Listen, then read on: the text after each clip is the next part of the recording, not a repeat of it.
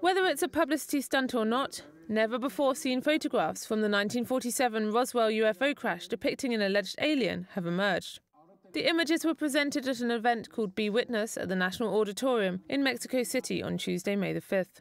The topic, of course, is a controversial one, with official bodies such as NASA in the United States never formally recognizing alien life on planet Earth. The pictures were reportedly taken by geologist Bernard A. Ray and are said to show the remains of an alien found dead in New Mexico between 1947 and 1949. A leading US researcher and writer on the subject of UFOs argued that he believes that the photos are genuine. The analysis of the body or creature that is presented in the image that you've heard suggested that this is not a mummy and not a human, not a mammal, and not a model. Edgar Mitchell, an astronaut who was the sixth person to land on the moon, attended the event and was accompanied by a team of extraterrestrial investigators. They all claim the images are authentic and not doctored.